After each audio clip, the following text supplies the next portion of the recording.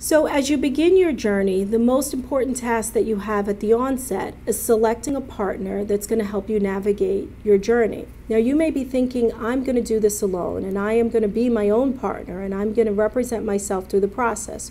So, hold on. There's a second phase of this process that will talk about the self-represented litigant. But for now, let's focus on the litigants that choose to have an attorney help them navigate the process.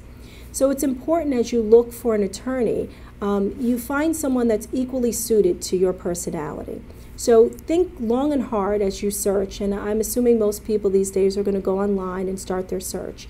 You may ask family and friends who have been divorced, how did they select their attorney, or who their attorney was, and if they had a good experience in their process. The outcome doesn't always equate to the experience of the attorney. So someone may be very unhappy with the outcome of their divorce, but that doesn't mean that their attorney wasn't a fantastic attorney. So take advice from friends and family with a grain of salt.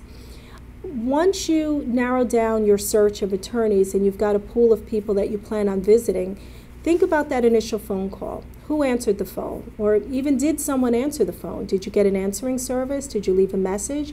If you left a message, how long did it take the attorney to call you back? If you spoke with an administrative professional, was he or she friendly? Did the office seem welcoming? Was it easy to schedule that initial consultation, or did you have to wait several days for an appointment? Was there a cost for the initial consultation? And if you retain that attorney, is that cost refunded to you? So that initial phone call, their hours and availability, the ease in which you can schedule that first appointment is a telltale sign of what your relationship is going to be like with that attorney.